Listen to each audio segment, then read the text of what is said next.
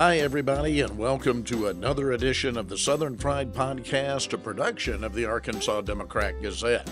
I'm Rex Nelson, senior editor of the Democrat Gazette, and as we always do at the end of the year, we've brought in Mr. Arkansas, Skip Rutherford, Dean Emeritus of the Clinton School of Public Service, to review what was, at the very least, an interesting year, Skip, in our state of Arkansas.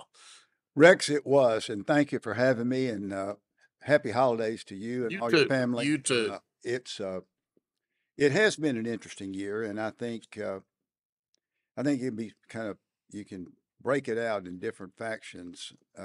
First, let's talk about what I think, and I believe you'll agree with me.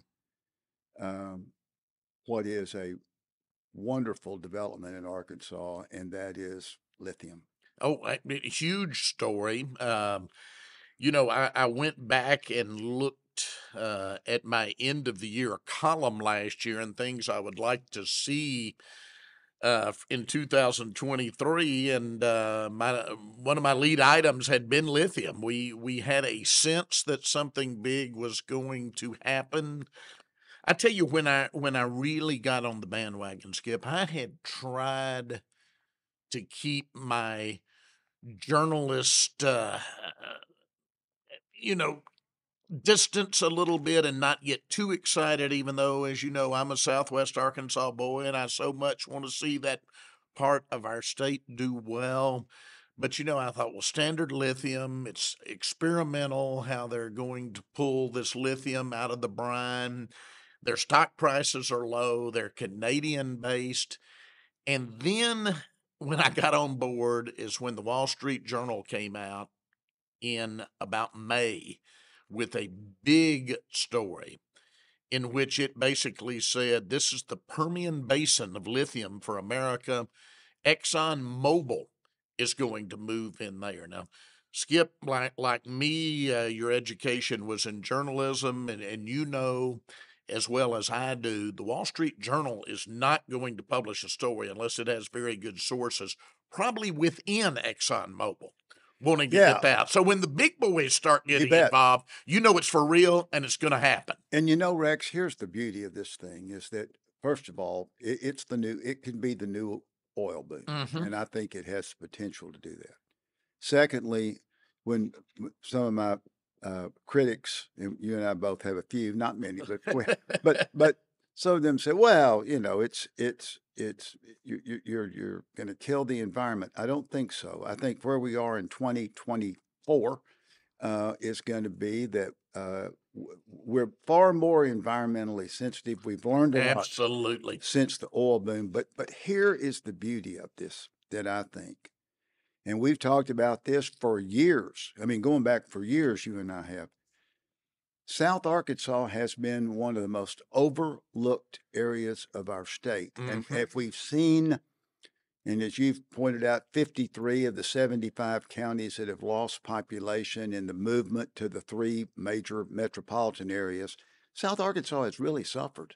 I mean, really, really suffered. Mm-hmm. And it doesn't get quite the attention as some other parts like the Delta and others, and I'm not trying to compare one against the other, but this is a really economic, cultural shot in the arm because it will bring business, it will bring outreach business, the electric car vehicles, the batteries. I mean, this has the potential to be a game changer for South Arkansas.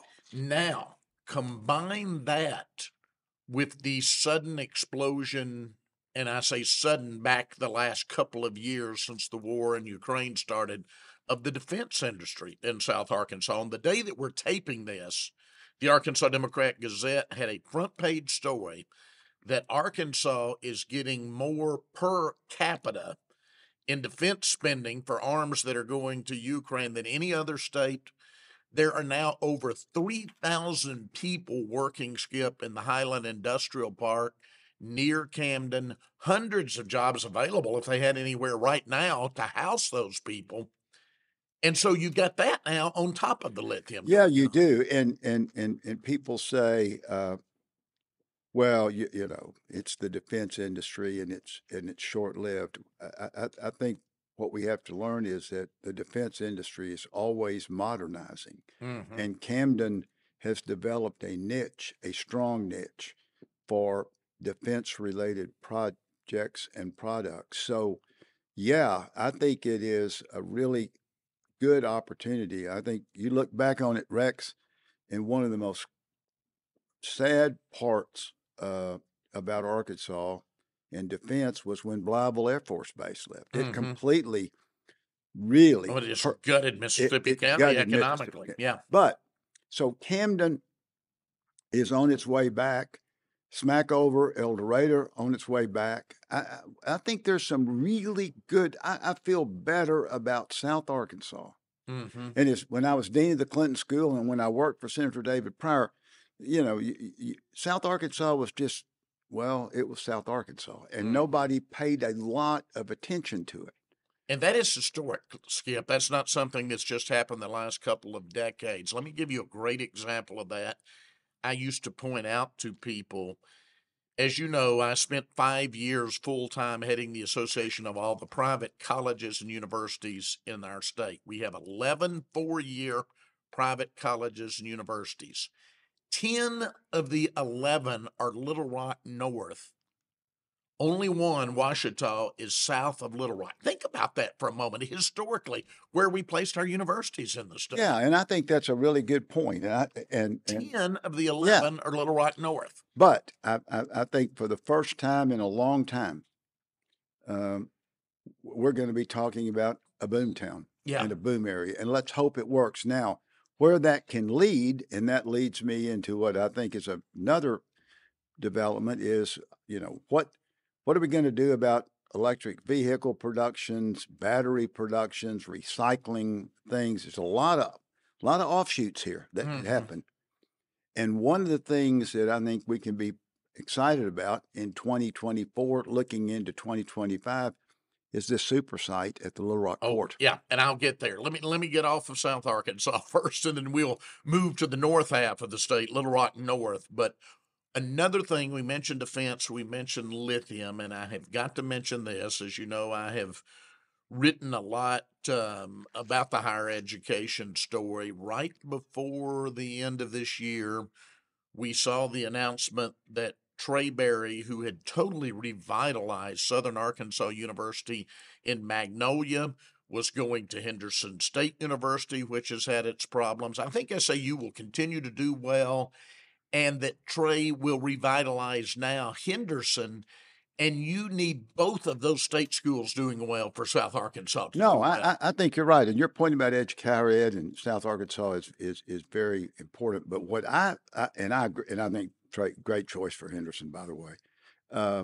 But I do think that what we may see is a South Arkansas, Central Arkansas connection with economic development in terms of a major car manufacturer or a lithium battery plant, an EV battery that plant needs a big super site. That give credit to the Little Rock Chamber for developing this for a long time, and now it's being marketed. Oh yeah, absolutely, and I think I could not agree with you more. And we'll move it back to Little Rock. We have seen the Port of Little Rock become just a major economic engine for this state. Yet another foreign company coming in. It was announced earlier this month to the Port of Little Rock. There's more on the way. We've got the giant Amazon regional distribution facility there. Brian Day and his staff do such a wonderful job. But as you mentioned, as we get that Federal Aviation Administration VOR, it's a navigation site that has been there, moved, and then you've got over 1,000 acres together that you can market. As you said, they are now marketing that. And Skip, I'm like you. I don't know if it'll be an electronic vehicle assembly plant, an electronic vehicle battery plant, but I think it is primed to have a multi-billion, that's with a B, dollar facility locate there. Maybe in 2024 we see an announcement. And think about this, Rex. It may be South Arkansas that will be the catalyst for the economic development at the Port of Little Rock. Because the lithium's so close. That's exactly right. And so I think there's a wonderful connection there. But you're right. I mean, I think I truly believe what Brian Day and others have done with the Little Rock port.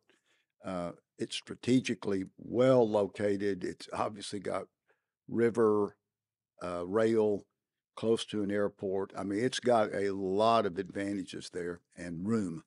Absolutely. And room. Already that port, Brian released a study in the last year or so, is drawing workers, Skip, from more than 30 of Arkansas' 75 counties. They drive in all over the state for jobs there now. And they're doing that in Blytheville, and they're going to be doing that in Smackover, and they're doing that in Camden. And that's another issue that we have to talk about. But still, jobs are better than no jobs. Exactly. And I'm just encouraged that we've got bright spots happening all over the state. Exactly. And I'm going to get to a few more of those. We talked about South Arkansas. We're on Central Arkansas now. While we're on Central Arkansas, and we talked about this a year ago, I remember, Skip, very clearly in our end of the year review, but we did indeed see it accelerate in 2023, and that is Little Rock and the Little Rock area becoming a major logistics and distribution center. I mentioned Amazon coming in. They now employ some 5,000 people in Central Arkansas, and that sent a message to others. So I invite anybody, drive like you're going to Memphis, get off on the Galloway exit right outside of North Little Rock, go behind those truck stops, go to OUS 70. The cypress trees of Hills Lake will be in front of you. You'll take a left, and then look on your left at mile after mile of construction going on as new distribution centers come up. Now, it probably hasn't gotten the attention it deserves, but it is a huge shot in the arm for the Central Arkansas economy. Oh, yeah. I mean, and again, what's happening is we're seeing these areas of the state come into their own. And I still go back to when Mike Beebe was governor, he talked about one Arkansas and that we didn't need to pair one against the other. And he was so right. And now what we're seeing is that if everybody is continuing to do economically well, I'm not sure we're doing politically well, but economically well, I think that we've got a lot of encouragement in Central Arkansas. Yeah. I think there's a lot of encouragement. And we will get to the political part of the story before we finish up today, but I want to stay on the economics. All right, we've talked South Arkansas, we've talked Central Arkansas. Let's go up to Northeast Arkansas. As you know, I've been spending a lot of time in Mississippi County and turning out a lot of stories because it is amazing what's going on. U.S. Steel is completing its $3 billion facility as we speak. By this time next year, it probably will be producing steel, the cleanest, most efficient steel plant in the history of the world is going to be in Arkansas. At the point that opens, it's called Big River 2. Big River 1 is next to it. Of course, you've got the two Nucor plants, Nucor Arkansas, Nucor Yamato in the north part of the county. Now you've got a former head of Big River Steel, Dave Stickler, who has started a rebar company and is building a $700 million plant in Osceola on top of all of that. But at the time Big River 2 gets up and running in 2024, Skip, Mississippi County will be the leading steel producing county in America. I always like to say when I speak, take that, Pittsburgh Steelers. But Skip, who of us that grew up in this state like you and I did could have ever dreamed that Arkansas would be the steelmaking capital of America also? No, I agree with that. And I think again, give Mississippi County credit. Give my friend Cliff Chitwood, the economic development director, Your old classmate at the University of Arkansas, yeah. and give him credit. Because after the loss of the Air Force Base and the population decline and the decline of agriculture, all of a sudden, Blytheville and Osceola are on their way back. Now, is there's still work to be done? You bet, but jobs. The key factor is there are jobs. And Rex, one of the things that I've seen in all the three that we've talked about, Northeast, South, and Central, is the issue of housing and the issue of quality of life. And there's an example in Little Rock that's working. And you and I are going to visit sometime. It's called the Petaway Project. They're talking to people in Osceola. And when you see how they're rebuilding neighborhoods, affordable housing, it will work. I believe it will work. I've seen it work. I've watched it. Our students, when I was dean, did a project over there. That's how I got interested in it. But this is an example of how you take economic development in a different sense, right, and go in to help the local communities rejuvenate themselves. Right. Absolutely. And we need to do that. Absolutely. And the long problem has been in Mississippi County that the jobs are there and they're great paying jobs, but the people aren't living there. They're driving in. They're driving in from West Tennessee.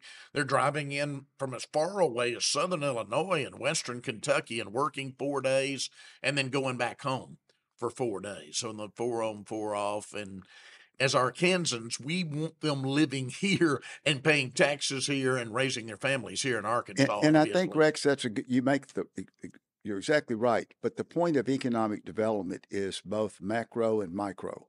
And macro is steel plants, lithium, ports. Micro is housing, quality of life, schools, transportation. We've got to work on that. And I think we have an example that we can look at. Absolutely. Let's move to a couple of other areas of the state. Another one that we hit on a year ago, Skip, is we talked about that Fort Smith was the preferred site for a major mission that would train fighter crews for all of our allies around the world. And we expected an announcement soon. Well, in the spring of this year, that announcement came in. Fort Smith was indeed the site. I went to Fort Smith to do a story on that. I was visiting with one of the colonels who was over the construction that was already starting at the Fort Smith airport. And I said to him, Skip, I said, Colonel, I read somewhere this is going to have a $1 billion, again, there's that B, dollar effect on the West Arkansas economy on an annual basis. And he said to me, and he wouldn't allow me to quote him directly, but I'll tell you what he said to me. Go on and use that figure because it's already out there. He said, but I can tell you it's going to be well north of that. What we're talking about, Skip, is F-35, F-16, fighter crews, not just the pilots. A lot of people think it's pilots. It's whole crews, and it's not just for a month or two. It's for 2 to 5 years. So they will be moving their families there for 2 to 5 years from all over the world. I mean, Fort Smith will be one of the most cosmopolitan places, really, in this part of the country. And you're going to have hundreds of more families of U.S. military and civilian people to staff that mission.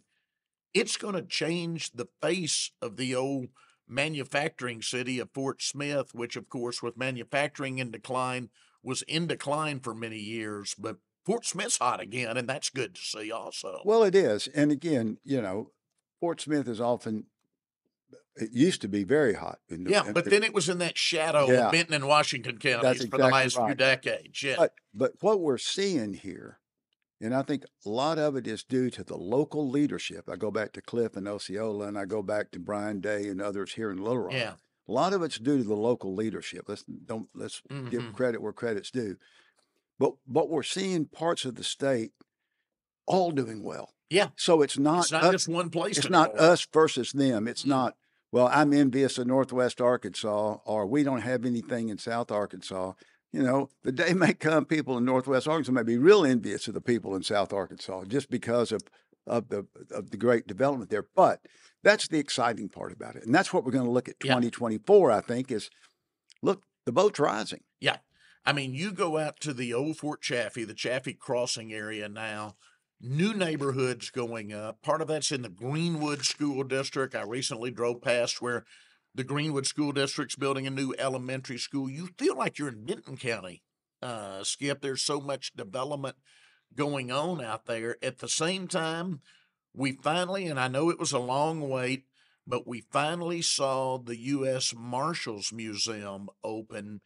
And I tell you, cultural and artistic attractions are important to a culture. So I don't want to let 2023 pass without mentioning it was the year that the U.S. Marshals Museum opened in Fort Smith and the Arkansas Museum of Fine Arts opened here in Little Rock. Both big developments for our state that will bring people from across the country here. And the Sultana. It's coming. It hadn't opened yet. Yeah. But it's got the that expanded one. But, the little one's open. But Yeah, now, yeah. people, but I mean, we're It's seeing coming, though. Yep. we're seeing things like that, and I think quality of life issues are very, very important. And before I move on to politics, I mean, I think we sometimes take the growth of Northwest Arkansas for granted. But I wrote a column recently, which I may have coined a word, boomier. I said, if anything, the boom's getting boomier. Consider this: Walmart completing a 1 billion. Boy, we're using a lot of billions today for a state as small of Arkansas. Campus that's unlike anything this part of the country's ever seen. Going to be like something you'd expect in the Silicon Valley, for instance. That going on. Crystal Bridges, already one of the great art museums in the world, adding another 100,000 feet of exhibition space. Alice Walton moving forward with her medical school and her Whole Health Institute. University of Arkansas, record enrollment. If anything there, Skip, and again, it's great for the whole state, that boom is speeding up, if nothing else. No, nobody's losing in this deal. Everybody's winning. Everybody's gaining. This is something there's something very different to look at as we've looked in past years. We got all regions of the state winning. Now, let's be honest that we've got 53 of 75 counties losing population. Exactly. Let's hope that turns around. That's something we'll hopefully next year can say that trend has stopped. We've got 3 major metropolitan areas where people are relocating. I mean, Jonesboro, Paragould, Northwest Arkansas, Central Arkansas. So there are a lot of haves and have-nots, and we can't overlook the have-nots because we've got to worry about. And again, I think we've got to. Luckily, the American Rescue Act helped with broadband. We've got to really worry about rural hospitals. Mm-hmm. I mean, absolutely. If we're going to keep growing these places, we've got to pay more attention to rural hospitals. Absolutely. What we're doing. I mean, that to me is one of our great economic challenges of 2024. Yeah, I could not agree more. All right, let's move on. I recently wrote a column headlined "The Arkansas Paradox." Herein lies the paradox. The things we've been talking about the last 20 minutes or so. The Arkansas economy is doing great right now, and it's not just in one part of the state. It's all over Arkansas. The paradox, however, is that we live in a time where it seems to me, at least, Skip, that our political system is badly broken. I think we've got real problems at the political area, and if Arkansas voters don't start making some changes there, that at some point impacts these economic developments we're talking about. Well, and you're right, and you have made the point over and over again, and I thoroughly agree with you, that from Winthrop Rockefeller through Asa Hutchinson, with a trail of both Democratic and Republican governors, they governed in the center. Mm-hmm. They governed as we, not I. Pragmatist. They governed as trying to unite, not divide. They governed without being snarky. They governed with sitting down with people who disagreed with them. And we don't have that. Mm-mm. We do not. That era is over. We do not. We elected, obviously, as governor in 2022, a inexperienced, young political operative. That is Sarah Sanders' background, a political operative to actually be the office holder. And I think the big problem came when she surrounded herself, Skip, not with old Arkansas hands who knew Arkansas and knew how it worked and listened to their advice. She surrounded herself with other political operatives, and a lot of those were from out of state, no background in Arkansas, really no interest in Arkansas, for all I can tell. And it seems to me, as we look back on 2023, the goal has been more to get live shots on Fox News than it has been to govern the state of Arkansas. I don't know how else to put it. Well, it is a government by it's being governed by division, not by addition. Mm-hmm. And The most divisive governor in just 1 year, I think we can both agree, since Orville Faubus in his final years. yeah, as and governor. you know, and when you start getting compared with Orville Faubus, um, in terms of Arkansas reputation, I mean, remember, look, Arkansas is doing a lot right. We're riding a big national jobs, 14 million new jobs since the Mm-hmm. pandemic. I mean, there's a national job wave, so we're not alone in the job wave.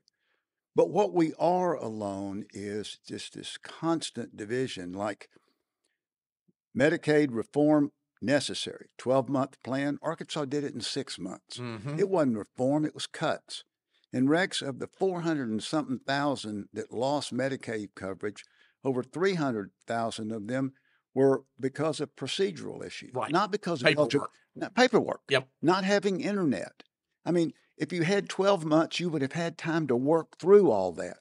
That to me is not that's not what what we should expect for people in Arkansas. There has been a pettiness to it in my mind. The recent appointment of Jason Rapert to the state library board, of all things, Skip, and I'll just say it on this show. I don't know how else to put that, but that was just kind of a middle finger to the people of Arkansas, saying, I'm in charge. I'll do what I want, and I'm going to make this appointment. Well, again, this is characterized as a government by division, Exactly. not addition. Most people in office, and we've seen that from Rockefeller to Hutchinson, want to build bridges, not barriers. Mm-hmm. They want to work with people, not against people. They don't want to single out or call out people, and they don't want to give middle fingers to people. Mm-hmm. And I think from this perspective, we have not seen anything like it. History has not seen anything like it since Orville Faubus. Absolutely. If there were any bright spots politically, Skip, and I wrote a column after the fact, it was during the special session, and they used the guise of tax cut, but we know there was no race to do that. The whole reason for the special session was tried to destroy our state's Freedom of Information Act, which the late great Bob McCord had worked on, and the aforementioned Governor Rockefeller had made as one of the centerpieces of his 4 years of office, to try to destroy that important piece that ensures government transparency. We finally saw some legislators stand up and basically say, I'm not going to be bullied anymore. And if there's any bright spot, that would be it to me, hoping that these same legislators will stand up on other issues now, because nobody stood up to anything during the regular session. So maybe we saw a little crack there during the special session, Skip, when she didn't get her way. I think that's right, and I think it awoke a sleeping giant for freedom of information. People on both sides of the aisle, liberals and conservatives, realized, whoa, wait a minute. This right to know is important. This transparency is important for government entities. I think the second thing we saw people do is that they basically said, look, this lectern gate, we don't know all about it. We don't know, but it sure looks goofy. Yeah. And it sure, for $19,000 lectern right under the $20,000 expenditure requirement through a friend. I mean, nobody knows because first of all, we saw it sitting over there in the corner of the governor's conference room, hadn't seen it since. Um, so if that was the real lectern, so nobody knows. But in fairness, the Legislative Joint Audit Committee said, let's take a look at it. Exactly. Let's go in and do this. And if you know those committees, the staff of the Joint Audit, they're thorough. Oh, they're government professionals. They're not party people. They're not political hacks. This is their job. They're professionals. I worked in the state capitol for 10 years. I have the greatest respect for those people. I think they will, at some point, and this will be one of the big stories of 2024, will deliver us a very good report. Well, and I think you're right. And I think, when you look at the issues that are out there, I mean, for example, one could debate the merits of the Buffalo River National Park. One could, you could certainly worthy of a good, comprehensive conversation, Mm-hmm. facts. The way it was launched, the way it was done, has led everyone from the Newton County Quorum Court to outdoor columnist Brian Hendricks to the Arkansas Farm Bureau to come out against it.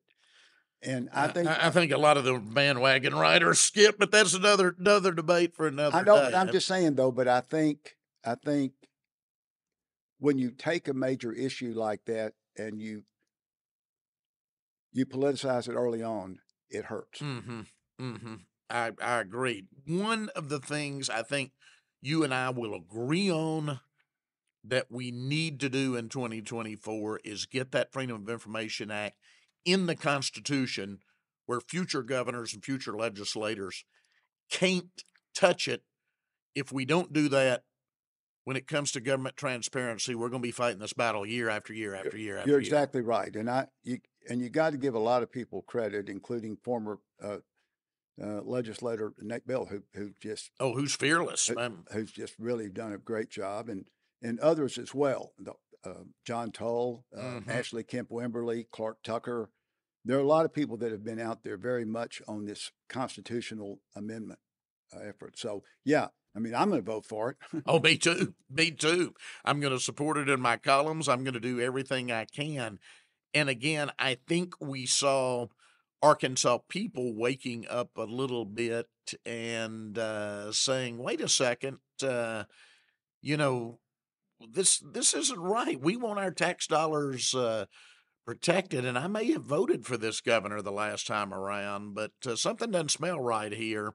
And get that on the ballot. I think it will pass. If the campaigns run correctly, I frankly think it'll pass overwhelmingly, and it'll be a very good thing for Arkansas.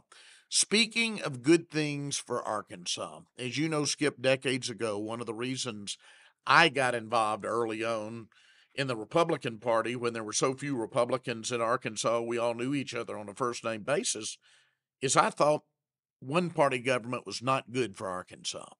And I think it now on the other end. And the Democratic Party in 2023, a party you once chaired as state chairman, showed some signs of life again with a lot of candidates, and some of them, looking at the resumes, appear to be very good candidates filing for office. So, I think that's good for all Arkansans, regardless of whether you're a Republican, an independent, or a Democrat. Two-party government is good for Arkansas. And hats off to Grant Tennille and everybody over there for putting some life back into the party again during this filing period. Well, I agree with that. I think it's important, and I got my start as a young Arkansan for Rockefeller. Right. And the old Democrats for Rockefeller organization too. Yeah. But the interesting thing about that is that I think it's incumbent upon both parties to try to put candidates in the general election that are good candidates, and that's not always the case on either side. But what this does, by what Grant and others have done, is that it takes some of the emphasis about who can run to the far right and win the Republican primary, because now they've got to look to November and look at a general election where there's a more moderate opportunity for people to vote. So in the past, it was the far right versus the very far right. Mm-hmm. Now, with candidates out there in November, it broadens the spectrum. Now that the nasty, divisive politics of Washington, D.C. have fully infected our state capital, Skip, I'll wrap up on this. This is not going to happen anytime soon, probably ever. But this is one of those king of the world things, if I were king of the world. I've gotten to the point, here's what I would love to see. I would love to see Arkansans pass a constitutional amendment, Skip, and take our legislature nonpartisan, just as school boards are. You'd have an open primary in the spring. The first two in that open primary would run against each other in the fall. The winner would serve in the legislature, and nobody would have a D or R after their name. I think it would be good for Arkansas. Well, I think most Arkansans want good government. I think most Arkansans want people to be kind to their neighbor. I think most Arkansans want to practice addition, not division. I really do believe that. So maybe there may be reform in our politics down the road. But Rex, as we look in the year, I do want to point out that, and I hope it's only temporary, but we're losing a bright one in Chuck Welch. Mm-hmm. Now we're not losing him. He's going national, but his influence in Arkansas and the Arkansas state system, saving Henderson for one thing. But I told Chuck I was at an ASU football game. I was in the chancellor's box, incidentally, so I was able to visit with Chuck, and I told him half kiddingly, I said, "You got your job done. You hired Trey Berry. You're free to go now." Yeah. Well, we're going to miss him, but he's done a really good job, and I think we can conclude this by saying thank you, Chuck Welch. Absolutely, great job as president of the Arkansas State University system. Skip, thank you. We're over time, but I appreciate you. We'll have you back in the spring, and we'll run through things again. But all the best the Christmas season to you and your family. Thank you, and eat some mincemeat pie. Amen. Amen. Thank you for joining us for another edition of the Southern Fried Podcast.